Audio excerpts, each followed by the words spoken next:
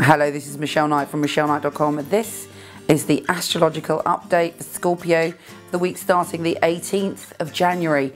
Now this week, at the beginning of the week, you're quite emotional about a situation, you're joining forces with someone and you're really indulging in your connection with that person.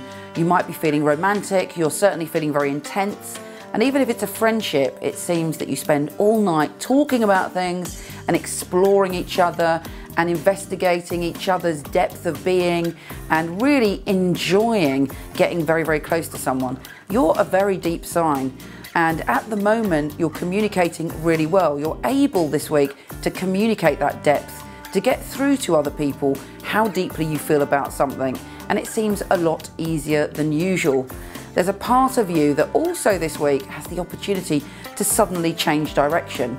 Now normally you don't have sort of moments of sudden change. It's quite unusual for you. You like to think things through.